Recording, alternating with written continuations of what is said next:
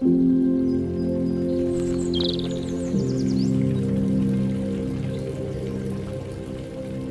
but not least, my beautiful wife. I can't believe I'm saying that. It's going to take a bit of getting used to. Honestly, see when David told me to turn around, he's timing it. I mean, he went 1, 2, and he went, wow.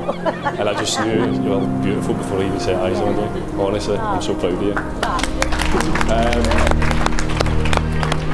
Stephen mentioned the ups and downs. There's probably been times where you thought this would never happen.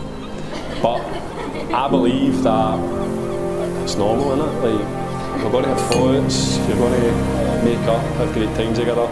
That's what's made us, I'll be honest. Like, fell out, maybe didn't speak to each other for a while. We just love each other so much more. And I'm proud to call you my wife.